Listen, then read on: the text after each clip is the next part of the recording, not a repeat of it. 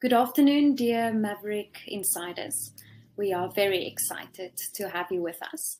And I am honored and happy to introduce you, sort of, because I think you already know, Pieter-Louis Myburgh, one of my favorite people, one of our favorite journalists, someone we are all very excited to listen to. Good afternoon, Pieter-Louis. Thank you so much for joining us. Hi, Pauli. Thanks for the warm welcome and good afternoon to all our valued insiders. I'm really looking forward to this session. Yeah, we would really want to learn from you and see how you unearth all these secrets that keeps us etched to our seat. You are obviously the author of Gangster State, telling the story about the ANC's SG Ace Magashule. Your first book was The Republic of Gupta, just in time for the Gupta leaks and the hype around the Guptas, and telling the story of how they initiated this parallel state in South Africa. You are also the proud investigator and author of several hard-hitting investigations that quite possibly, in my mind at the very least, changed our country's future. So we are here now to chat about and dissect your latest digital vibes, and as it circled out towards our former Minister of Health, Zweli Mkhize, and what happened to him when you dipped your pen in ink. So I first want to say thank you for your time, and then obviously for the Friedrich Naumann Foundation that made this webinar possible. Thank you for your support. It's invaluable to all of us at Daily Maverick and also to South Africa. And then the Daily Maverick Insiders. We love you and we thank you, and we stand on tall shoulders, and we find that with your support, we will always shine a light on the truth. Pieter-Louis, you did a lot of investigation relating to Zweli Mkhize himself. And as an investigator, I know that in the end, one often finds yourself that you write about 20%, if not 10%, of what you actually know. So can you give us insights into this person, Zweli Mkhize, this person coming from KwaZulu-Natal, his history there, his stranglehold on the politics at the moment, his good or ambivalent relationship with our current president, and how you view him and what you unearthed from him? Yeah, Pauli, thanks for that. So Zweli Mkhize is a character with a pretty interesting history within the ANC ecosystem. It's somebody, of course, who has quite conveniently, before I really go back into the deep past, has hopped around and occupied kind of various positions in terms of the broader power setup within the ruling party. Of course, if you go and have a look at the broad power formations around the Nasrec conference in 2017, at that point in time, I think Mkhize had already kind of started to very subtly drift away from being a core and very strong Jacob Zuma acolyte, despite the fact that he'd been in that formation, certainly coming from KZN, and had walked alongside the Zuma faction or grouping for those years, especially when he was an MEC in the province, which is where I would really kind of like to take off in terms of looking at Mkhize, as a politician and as an alleged corruptee or beneficiary of corruption. So Mkhize, of course, a medical doctor. He was the longest serving at that point MEC for health, a provincial MEC at that juncture in KZN. That would be in the 90s. But then he left that position and became the MEC for finance and economic development, which, it's a very interesting position. I can draw parallels between what happened under his, tenure in that position in KZN to what occurred in provinces like the Free State.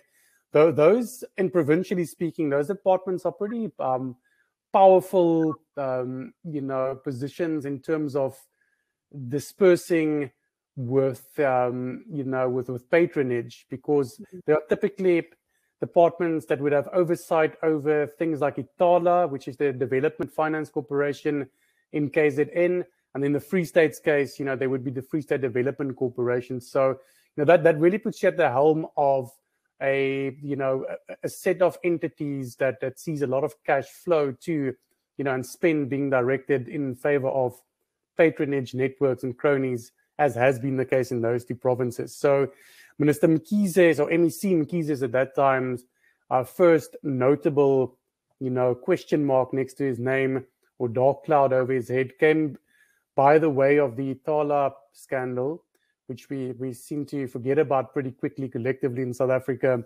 When he was the MEC for Finance, his wife, May Mkhize, got this very dubious-looking loan finance agreement from Itala. It's a state-funded body that funds small businesses and farming ventures, etc. She got that almost 12 million rand loan to buy a farm near Pieter-Maritzburg.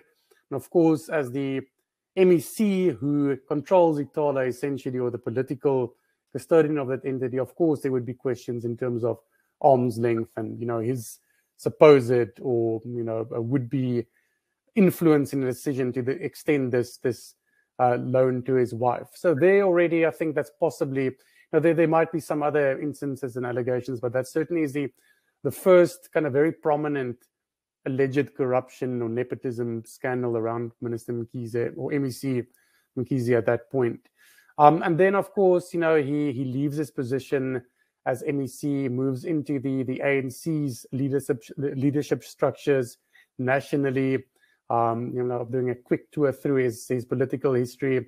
As the Treasurer General of the ANC, he's also not unfamiliar with or, unconnected to a couple of very prominent whispers and some, more solid reports about corrupt dealings and illicit financial transactions.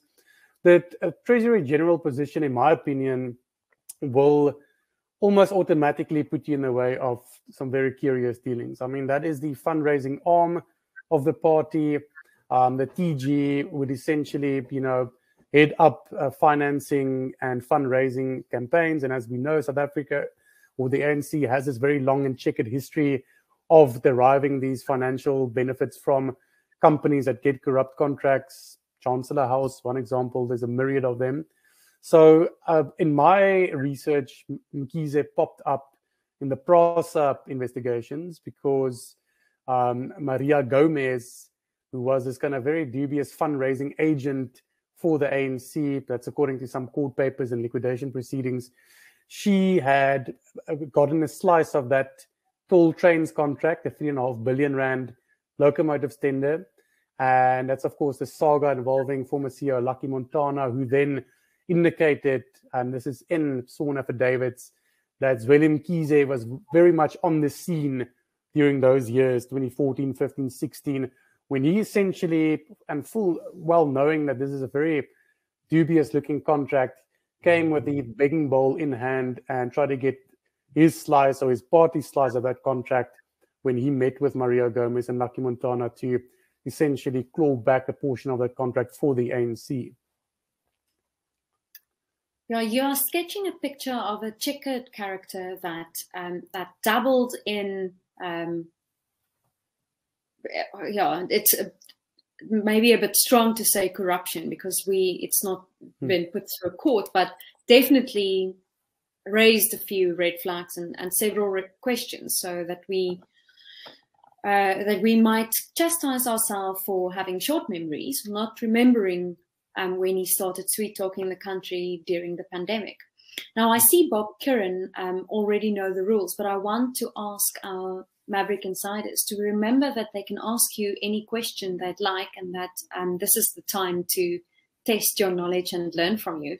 So, and you touched on it briefly, but Curran says the Mkhizes was part of the 3 Amigos KZN Health Department scandal some years ago. And I remember that as being an investigative journalist myself. Do you have a one-liner that you would want to add to that? Yeah, no, certainly. But so that's just another, indication of early indications of corruption involving the Mkhize family. These rumors have always swirled. There's been a couple of, very detailed reports from other media outlets in those years already, listing the Mkhizes as beneficiaries of this patronage network in KZN. That is another example. I skipped over that. There certainly are quite a couple of others. And, having now kind of, honed in on the Mkhize theme, kind of, you kind of get in touch with, people who have been in the province and in that sphere for quite a couple of years. And there certainly is this kind of sense that what we know in regard to that is only the surface, and that there's quite a lot more involving this patronage network. And I could say without implicating anybody in corruption, there's always a problematic dynamic when one half of the power couple, being the two Dr. Mkhizes, May and Zweli Mkhize, when one half of them is a self-admitted business person and mogul and operator, and the other is in politics, those lines certainly in this instance have become very blurred. And it does seem that a lot of the business dealings on May Mkhize's side seems to have been dependent on the political influence and decision making on her husband's side. So that definitely is very problematic. It is a repetitive theme, we note, in South Africa specifically, but yes, indeed, over the world as well. Now, Pieter-Louis, preparing for this webinar, I've chatted to several people in testing their thoughts on Mkhize and on what you wrote. And bar one person who knew about the Amigos case and about his previous question marks and red flags, everyone told me that they were surprised. They were shocked. And to be honest, they told me with your first story, they were searching for signs that Minister Mkhize was guilty, didn't find it, and thought, okay, maybe he was just sort of an ancillary. He just had this oversight role, in the words of Ace Magashule, where he wasn't really part of the nuts and bolts of what looked like grand-scale corruption in the middle of a pandemic. Do you think their surprise is valid? And did you find yourself surprised when you saw the links going to his family? Probably, to be frank, not really. Look, I think I've stopped being surprised a couple of years ago. I think there's an expectation that our foremost political leaders do become embroiled in these kind of scandals. I'm very sorry to put that pessimistic view forward. That certainly is the pattern.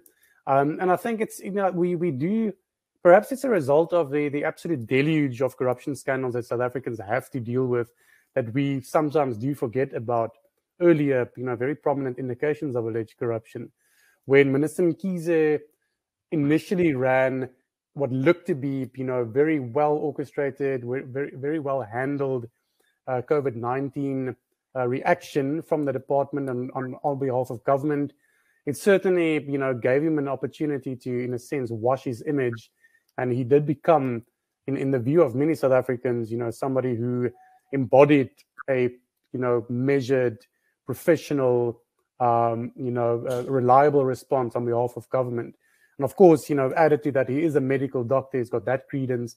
So I can, in a sense, understand why there's some sort of a level of amnesia as regards to further dealings. But of course, I suppose as journalists, our skepticism levels are a little bit heightened compared to the general public. So, I knew even then, as the praise was being heaped on him, that there was this checkered history. There were indications of very dubious looking financial dealings involving him and his family. So, the surprise on my side was a little bit, I suppose, less severe than on behalf of the Joe public. But it should also, I think, hopefully what the public might learn from this is that we also need to keep in mind who powerful political figures and government leaders are and what their paths are, because it's got such a real impact on governance. This could possibly have been avoided if Minister Mkhize had never been appointed as health minister in the first place. If those who had appointed him had taken cognizance of the fact that there were these question marks behind his name, those weren't taken very seriously. We're sitting with a police minister now who in his previous role as the commissioner of police was involved in what appeared to be a corrupt property transaction in Pretoria to move the police headquarters to a building owned by Mr. Rusha Bangu, who is very close to, to Minister Bheki Cele. So there are just these characters who kind of continuously, for some reason, filter into government despite these very dubious track records. Yeah, absolutely. And when there are no repercussions and you recycle or play musical chairs with them, this is what you can expect. Now, your story can easily confuse the reader who doesn't follow the series blow by blow like most of the journalists do. Can you help us understand the cast of characters, how they fit into each other? Who is Tahira Mather, and what did Anban Pillay do? And what is the role of Nadira Mita and Radha Hariram? Who are these people, and how did they point to Mkhize? Yeah, sure. So it is quite a complex web of characters, certainly. And I think it's always going to be easier to kind of focus on Minister Mkhize and sort of draw him as the central point of this web of characters, and we'll work from there. So what I found in my research was that the company Digital Vibes was supposedly on paper headed by this individual called Radha Hariram. And I'll just quickly maybe just do a little bit of a walk through some of our latest, or actually just a bit of a walk through the investigation from the start, and that will really show us how these individuals are all connected to each other, and just give an idea of how we go about investigating these kind of corrupt dealings. So I don't know if is the screen on your side showing the National Treasury database at this point? Yes, we got you there. Great. So this is how I stumbled upon the Digital Vibes scandal, just to be a little bit, provide a bit of an insight into how the investigations work. There was a pretty hefty data set of COVID-19 expenditure released, especially as the expenditure, reached pretty high levels in late 2020. We finally, from Treasury, got some sort of a, database of where the COVID-19 money actually went to. So I was initially not even really looking. I wasn't looking at Zweli Mkhize. I wasn't looking at Digital Vibes. I was looking at COVID-19 expenditure in a pretty broad sense. We published 2 articles back in the latter half of 2020, kind of showcasing, it was more of a data approach. We were kind of showing how the expenditure was being flushed to entities that had no business in selling PPE. There was these hundreds of millions and even billions in some departments or collectively going to entities that were absolute fly-by-nights. So, the expenditure databases became, larger and larger as departments filtered through their expenditure records to National Treasury to account for where the monies went. So I have been looking at this database for, a good couple of, now more in excess of a year, as soon as this information became available. And at one point I realized that, we'd done some work on, of course, the Gauteng department became quite a central, focus point because of the corruption scandal involving the Masukus, Bandila Masuku, and of course the former President Cyril Ramaphosa's spokesperson in that whole saga. And I noticed that the National Department of Health wasn't really getting much scrutiny. So I decided to have a particularly close examination of what the DOH had been spending its money on. So the provinces had quite a big budget and they spent most of the money, but certainly the National Department also had had tallied up quite a big COVID-19 expenditure sum. And it was while researching, their cash flows and where the monies went to, that I picked up this name Digital Vibes. And at that point, the amount was at 82 million Rand, which, considering that it was for communication services, it was actually labeled as such. It seemed pretty high. I'm not an expert in communications in that field, or I wasn't. But I started putting out feelers and I asked, individuals working in that space whether a campaign like that, where you could rack up that kind of expenditure compared to what I could, kind of show to have been the COVID-19 projects at that point in time. There wasn't very much in the way of radio adverts, television adverts, billboards. So it looked like a pretty high amount. So I decided to really hone in on Digital Vibes and have a look at what this company actually was. And it was then that, the typical early kind of red flags that we normally identify, it involves things like, so we'll do a thorough examination of, who the company is.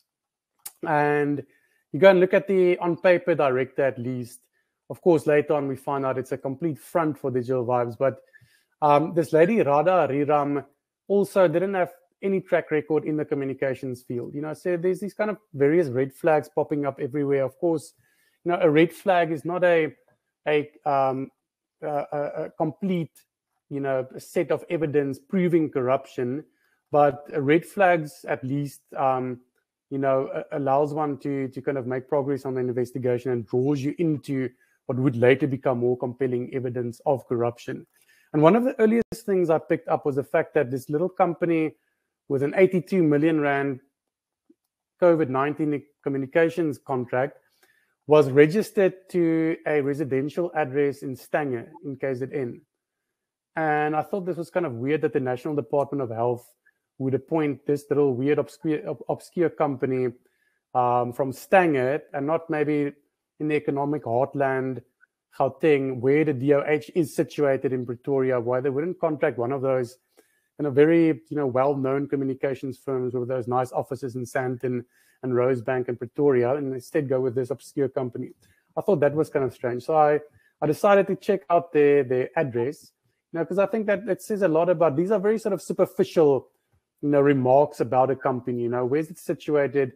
Who's the director? Do they have any kind of footprint in the space that they operate in, or for which they were now appointed? And it didn't look like that was the case. In fact, I managed to track down, this was their registered address.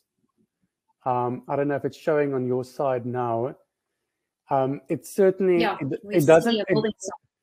it doesn't to me, I don't know if anybody else has got a different impression, but it doesn't look to me like this is the kind of company that is able to run an 82 million rand COVID-19 communications project. This, of course, I'll typically use Google Street View to look at what the company actually physically manifests as. Where is it situated? Of course, this is quite dated. This is a Street View from August 2010, but I went out there at 1.2 and I confirmed that this is still just a dilapidated building site that was never completed. So this is Digital Vibes. This is the company. No proper offices, no director with a track record in the communications sector, anything like that. So the red flags really stack up. But then I made a big breakthrough. These are just kind of like early red flags. The big breakthrough was when I found out that Radha Riram, who supposedly is the director of the company, I got some documentation that listed her as a previous work associate of a lady called Tahira Mafir. And that immediately set off alarm bells because I remembered that name. I was a journalist at News 24 in 2017 when Zweli Mkhize was making this effort or run to become the ANC's president at the end of that year at Nasrec. Remember, he was the third way option between Nkosazana Dlamini-Zuma and Cyril Ramaphosa. And I was at one of the events in Wanderers, and I remembered meeting Tahira Mafir, who was the aide of Zweli Mkhize and somebody who'd been at his side. All journalists in South Africa, especially political journalists, they know Tahira. They're familiar with her as having been this person who was Zweli Mkhize's media person through many, many years. Even before that, at the ANC, at Luthuli House, she was working there with Zweli. So she's a known Zweli Mkhize associate. So that's when really there was a big sort of red flag for me. So now we've got the company's from KZN, which just happens to be Zweli's home province. Now there's this connection with Tahira Mafir through Radha Riram. They're from the same hometown, by the way, in Stanger. So I kind of built up this working theory that that Digital Vibes is a front for Tahira Mafir, this lady who walked very, very closely to Zweli Mkhize. And it really sort of like snowballed from that point in time. That's where you start to, you make inroads in terms of making contact with sources around that sphere. It's luckily, it's they were at Luthuli House, so you could start asking people in that kind of environment, what's up with this deal? What's up with Tahira Mafir? Are they still working together? So that really then it sort of starts to stack up. And I think that's when we published our first story, kind of pointing to the fact that actually, I managed to be beyond the fact that there's a kind of a link between them, that they'd, been together. Tahira Mathur and Radha Ariram, that they'd had some business dealings before. I managed to establish from a source that Tahira Mathur was very much, as far as he understood it, pulling the shots at Digital Vibes, despite the fact that she's not listed anywhere on the company documents. She was apparently really giving all the instructions for the COVID-19 and NHI work from they had rented offices in Rosebank, and they were running the show from there. And all indications were that Radha Ariram was merely a front for Tahira Mathur. And that's kind of like our initial in. That's how we first broke the story that Tahira Mathur was a consultant on this project. She was very close to Zweli Mkhize, and now this person is essentially getting COVID-19 money because she's a paid contractor or a paid consultant to Digital Vibes. But of course, it ended up being so much more.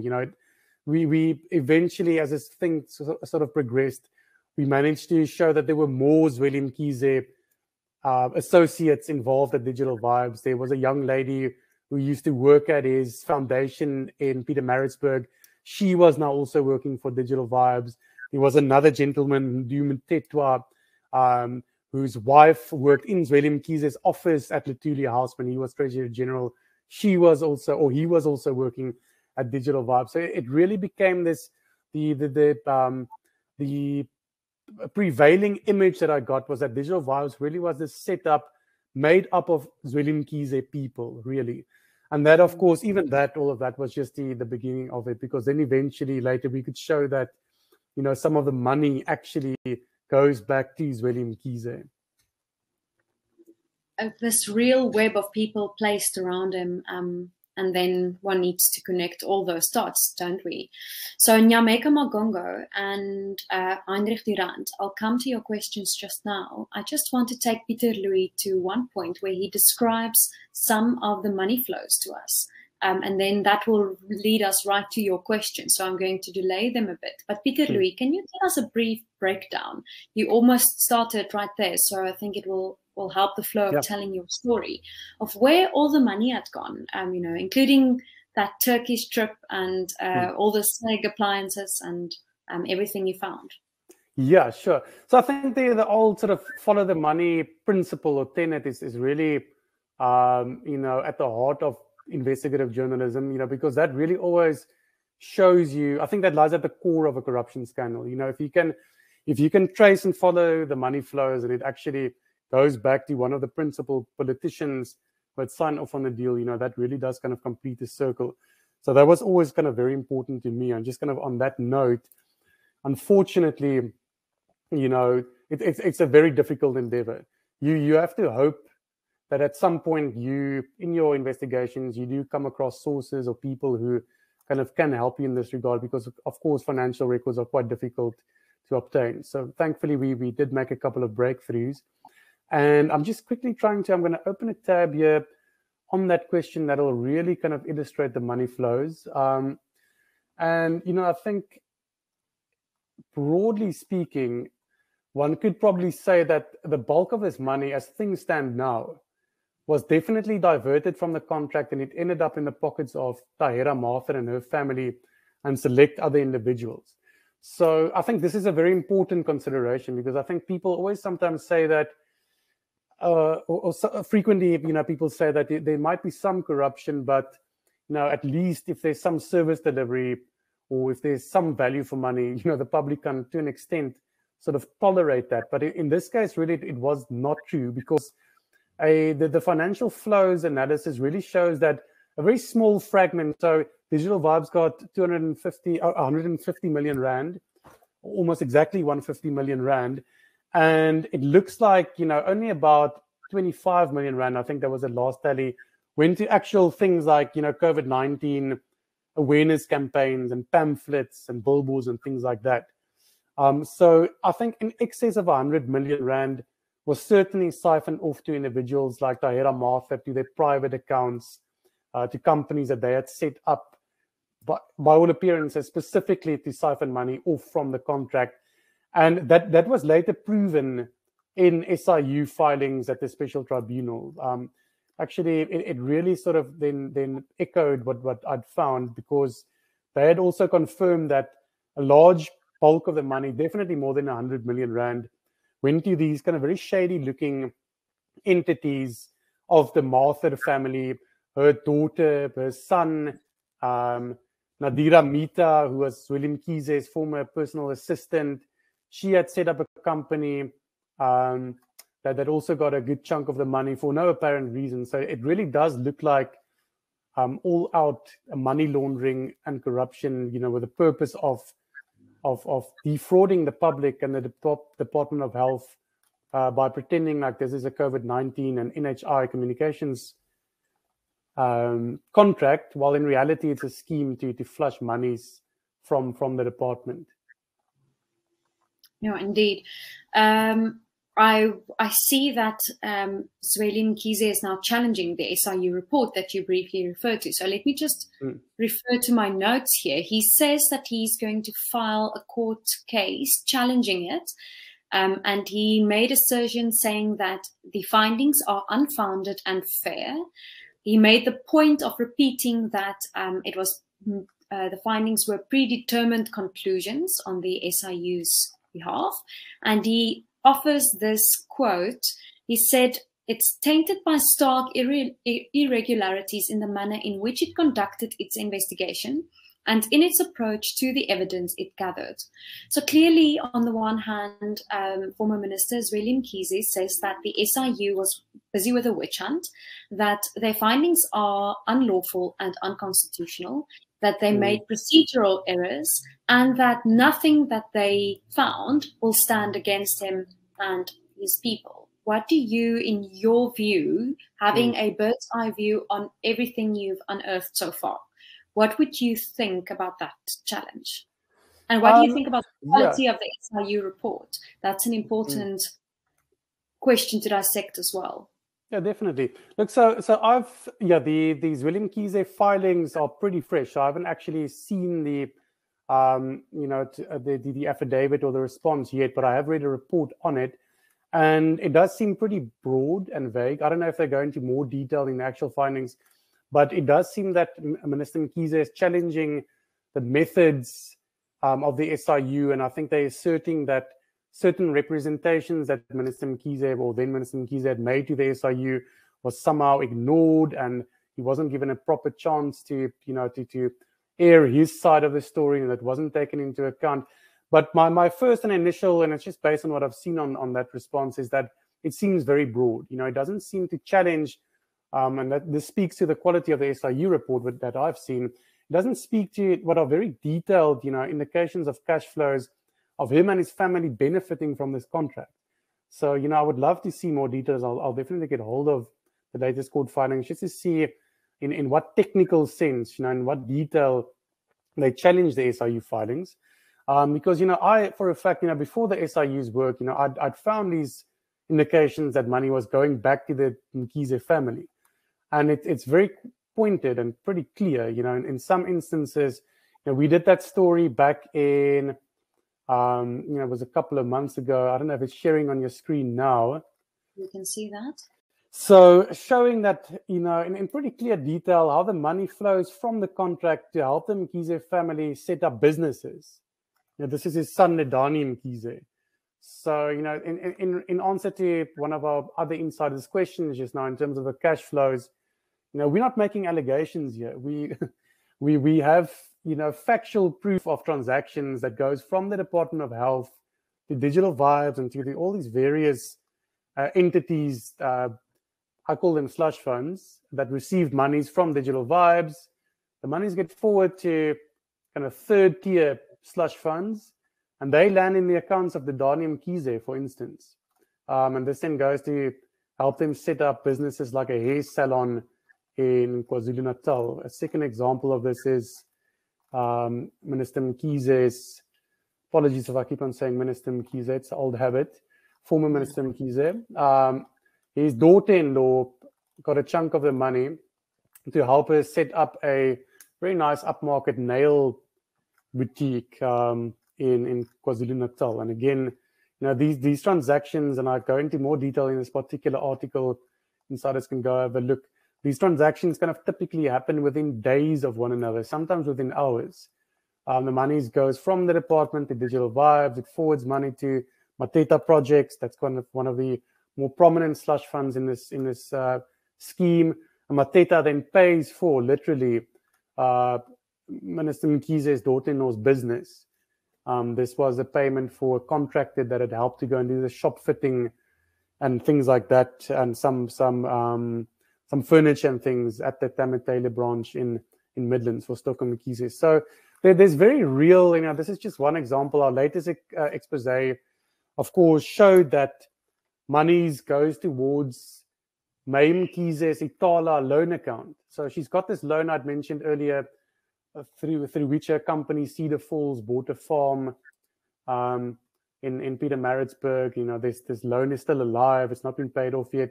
So money goes from the department to Digital Vibes to all these slush funds, and then some of it gets used literally to help her pay off the farm loan. It's an amount of 1.88 million rand.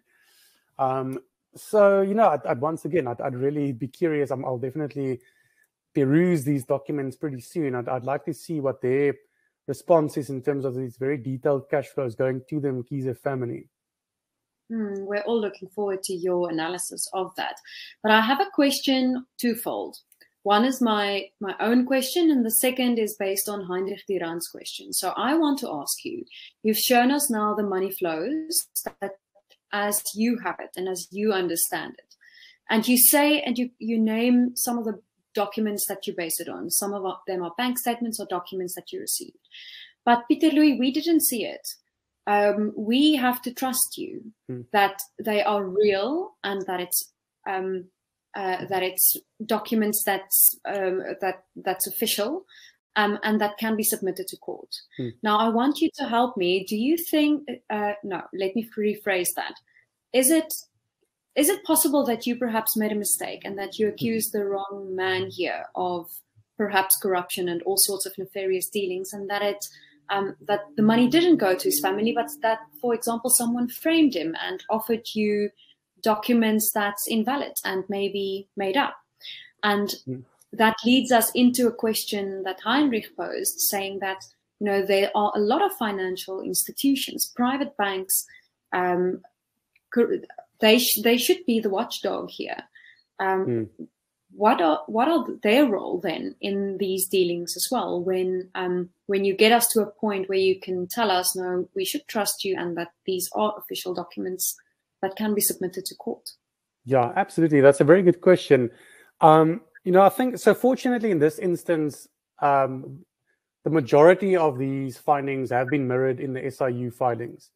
So these are at the special tribunal currently playing out. Once they get filed, they become public documents. It works like a court of law.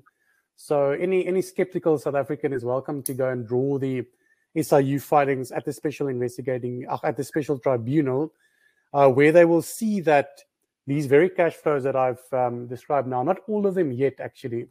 The SIU hasn't really gone into all of the payments to the Dani Mkhize. I think there's a couple of outstanding, but the majority of them are now find bearing in the SIU filings. So they've gone and with their resources and capabilities and subpoena powers, they've gone and confirmed that money goes from the Department of Health to the Mkhize family. And why we would also, we can assume they are true. A second reason is the Mkhize family don't deny it. So the Dani Mkhize has admitted that he took money from Tahira Mathur. The 300,000 Rand payment that we had unmasked back in April or May or something, he admitted that he got the money from her. But of course, where there's a divergence in narratives is where they offer different reasons for it. So he said back in the day that he was merely a friend of Tahira Mathur by virtue, I suppose, of his dad's connection to her, and that the money was just a gift and that she regularly gifts him money. That's the word that he used. So there's an admittance. I think it's one that possibly legally, as a lawyer, I wouldn't have advised them to go and do what they have done and admit that they took the money, but they admit that they took the money. Zweli Mkhize admits that there were refurbishment works done at his property in Bryanston. And that is following our investigation on that matter, one of our earliest cash flows. In fact, the first cash flow link that we find to this deal was this small, comparatively, payment of 6,000 Rand to do minor upgrade works at a property that Zweli Mkhize owns through a trust in Bryanston. And he admits that that happened. He just offers a very different narrative around it. He says that he was not privy to who was paying for it. It somehow happened because the caretaker of that property was somehow connected to Digital Vibes. I don't know. And then the invoice landed with them and they paid for it for some reason. So there's an admission on behalf of the Mkhize family that they take money that stems from the DOH contract to Digital Vibes. They just kind of give different reasons for it. So yeah, now there's a very strong, growingly strong body of evidence really that kind of firms this up. So what you're telling us is the Mkhizes themselves admitted to wrongful money flows, but they also disagree that they were wrong. They disagree that they, through nefarious and corrupt and fraudulent ways, received the money. So I guess that's it then. We can't label them being corrupt and fraudulent payments, and therefore the Mkhizes aren't corrupt. Yeah, look, so that is their stance, but it's certainly one that I very strongly disagree with, kind of having been privy to these cash flows and the cash and the decisions that kind of went before them. The line of developments are pretty simple. There's a minister who played a very real role in ensuring that a contract is awarded to Digital Vibes. So that was confirmed by the SIU. So Zweli Mkhize, despite the fact that a minister isn't really supposed to get involved in procurement decisions, he advocated for the appointment of Digital Vibes. Digital Vibes is then secretly run by the person who was his very close aide for many, many years, Tahira Mafir, in the background. The SIU calls it a fronting situation in its filings. She calls the shots, and obviously there's a paper trail around this. Zweli Mkhize's PA, Nadira Mita, just happens to be the person who procured the lease agreement for where they eventually operated their offices, things like that. So that's the kind of the beginning of the first half of the developments. But then later on, after all of these dealings, when the contract gets awarded, Minister Mkhize gets money from the contract. So it'll be up to a court of law, I suppose, to decide whether this looks like the payment of a kickback to Mkhize and his family. And the quantum is getting pretty big. I mean, I think the last time we tallied the total of payments, it's now close to 9 million Rand. If you look at remember there was a bakkie that was bought for Zweli Mkhize's son, Ledani. The payments to those businesses I'd mentioned, the nail salon and the hair salon, cash payments, the 1.8 million Rand that went to May Mkhize's Itala loan. So it really is heaping up. And I suppose, it's up to the public too to decide whether they think it's all coincidence that monies from Digital Vibes goes back to the Mkhize family, or whether this is corruption. I don't know. I'm pretty convinced on my side, but yeah, I suppose everybody's got a different reading on these kind of things. Okay, let's talk repercussions, Pieter-Louis. About former Minister Mkhize. Our President Cyril Ramaphosa seemed to dither on him when the SIU report was released. Tell us about that. Yes, so now we kind of move into the realm of politics, which is normally, it's interesting to me, but I do kind of enjoy limiting myself to the strict forensic findings of these cash flows. But I think definitely, if I had to broadly speak to it, or in my opinion, I think the entire handling from Ramaphosa's side was disappointing. I think he sat on that report for way too long. He definitely had an opportunity to earlier take the public into his confidence and share the SIU's findings, which were pretty damning. He chose to kind of dither by all appearances. His reason is that it took quite a long time to get the third-party consent for the report to be released. But in my opinion, it shouldn't have taken that long. But I think kind of the overwhelming takeout for me as far as Ramaphosa's handling of the affair is kind of centers around recent developments when Ramaphosa, despite having been privy to all of this, the fact that, in a pandemic, these monies are siphoned off to help pay for things like hair salons of the minister's family, he still chose to say that Mkhize had served the country well. So I think politically, there was a missed opportunity to come out very strongly and speak out and condemn, censure Zweli Mkhize for what he had done, and to very harshly, condemn Mkhize's corrupt conduct or allegedly corrupt conduct. But instead, Mkhize, in my opinion, for the sake of political expediency, because of these internal ructions and turmoil in the party, went with the softer approach, and said that despite the Digital Vibes scandal, Mkhize had served the country well, and that we should essentially kind of bury the matter now and kind of move on. I think politically, for me, as a leader who had come into power on an anti-corruption ticket, who supposedly is leading this alleged New Dawn anti-corruption movement, that was a very disappointing moment, and one where, for me personally, our current president lost face, lost my respect, and he clearly is a two-faced liar when it comes to his supposed commitment to rooting out corruption, while in the same breath he still condones corruption and supports people who very clearly become involved in corruption. So it's Ramaphosa done, in my opinion. Yeah.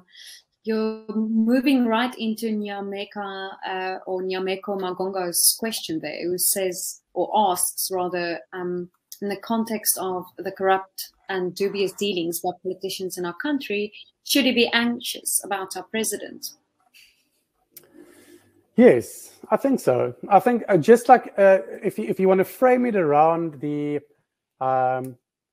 handling of and the stance towards corruption and the willingness to speak out against him, even though it might be politically uncomfortable or cause ructions internally, I am concerned, certainly. I don't think there was one evening when there was a parliamentary session, and it was one of the rare occasions when President Ramaphosa faced a gallery of journalists, and he essentially said that we need to move on from the Digital Vibes scandal, and that doesn't illustrate to me that it's a president who takes corruption seriously when it's kind of shown to be prevalent within his cabinet or amongst ANC members and senior leaders around him. And KwaZulu-Natal leaders, obviously, that will help him in the coming elections. Let's move you away from politics and back to the facts and talk again about repercussions. We didn't touch on Anban Pillay as I wanted us to. So could you tell us, the SIU report seems to, in my mind, on my reading, making him the fall guy. I want to test that with you, and I want to, in one sentence, tell us who's Anban Pillay again? Yeah, so Anban Pillay was the acting DG at that point in time. So we have to keep in mind, just going back, the Digital Vibes contract was already awarded pre-COVID in late 2019. It was a national health insurance awareness contract. So it was going to be a communication scheme to inform South Africans about this pending NHI program that was coming along. And that then morphed into a COVID-19 project in around late March 2020, of course, because of the pandemic. So Anban Pillay was the acting Director General when this contract was awarded to Digital Vibes. So the reason, I'm a little bit loath to use the word scapegoat. They've certainly very, staunchly honed in on his role in the saga, definitely, but he's not the only one.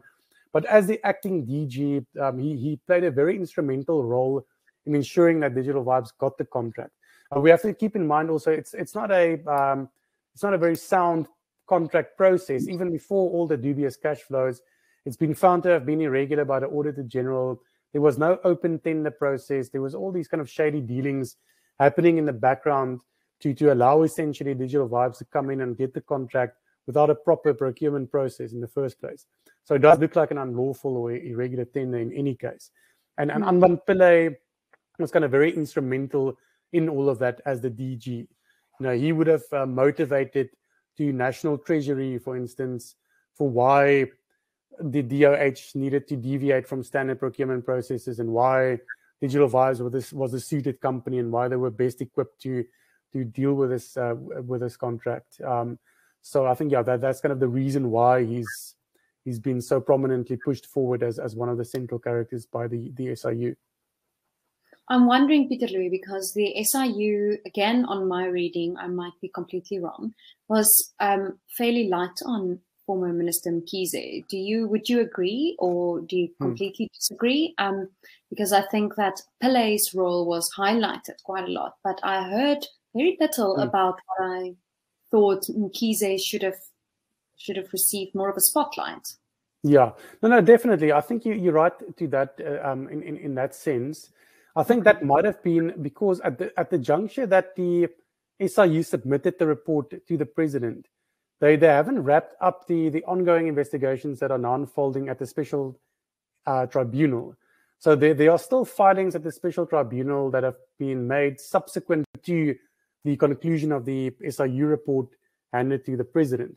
So yeah, so we have to keep in mind there's kind of these kind of two-pillared process unfolding now. There's the SIU report, that's the report that gets handed to President Cyril Ramaphosa, and then there's ongoing civil litigation at the special tribunal through which they're trying to claw back all of these monies from the individuals who got them supposedly illicitly.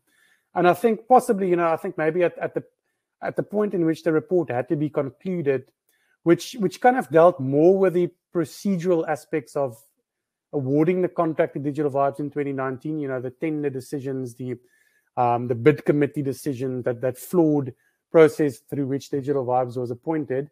The report seemed to have focused more on that as opposed to the cash flows, which was only firmed up after the fact. And I think, possibly the SIU could have been, had they been privy to that information, I suppose at that point, they may have come out a little bit harder. But it definitely, one is always concerned when, a DG instead of the minister is kind of, pushed into the spotlight to that degree. So yeah, I think there's probably some reason to be concerned over it. Yeah, sure. Bella Tumbadu asks, why would Treasury allow Pele the deviation?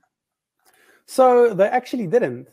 So National Treasury, the DOH requested a deviation from the process, and National Treasury wrote back to them and said they claim that there were some time constraints, that the National Cabinet had finally given the green light on the national health insurance, and that the DOH now very quickly needed to roll out this communications project. So that was kind of one of their reasons for it. And the National Treasury wrote back and said, no, you can't just go and award a contract to one company.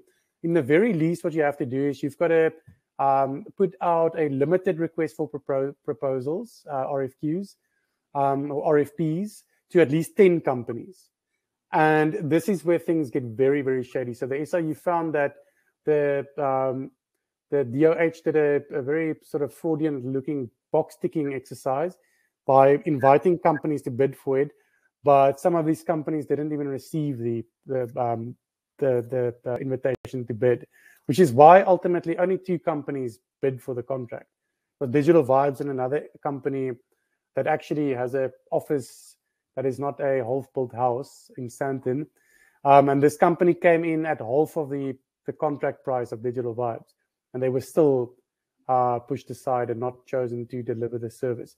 So National Treasury made some inputs, and they were very stern as regards how the tender process had to unfold. The DOH simply sidestepped the NHI, the National Treasury instructions, and went ahead with a very dubious-looking procurement process. Back to repercussions again. Anwar Mal asks whether we will ever recover the money from Martha and her cohorts. Look, I think some of it, definitely. And I think this is, in one instance, this Digital Vibes saga is one instance that we can partly celebrate in terms of accountability. We can report that, some of the money has actually been paid back already. So some of the alleged slush funds that I pointed out earlier, for instance, Mateta projects that got about 10 million rand of these monies, they've paid back that money. That is in an SIU trust account now.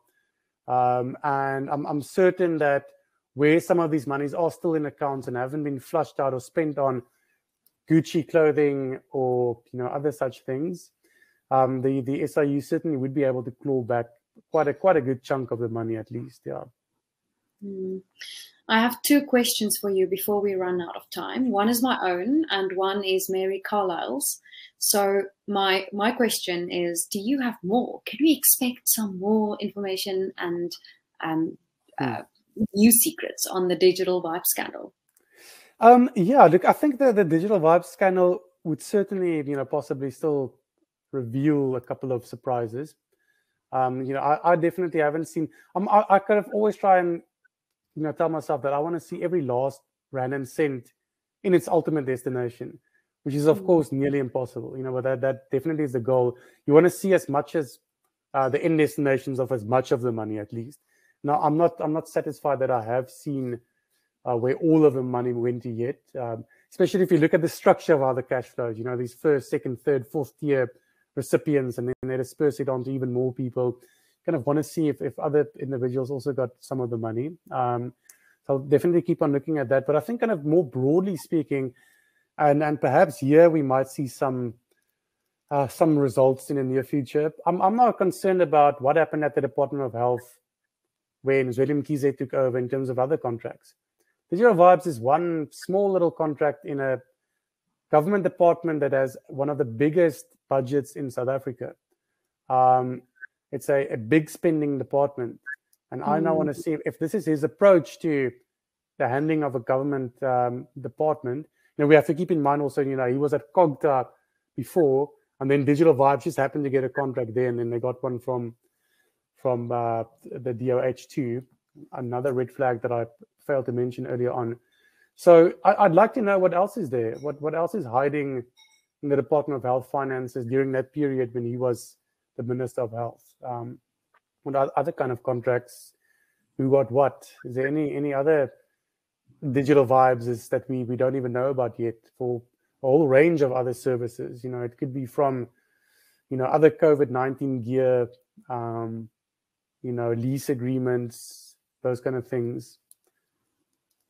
Keep an eye on it.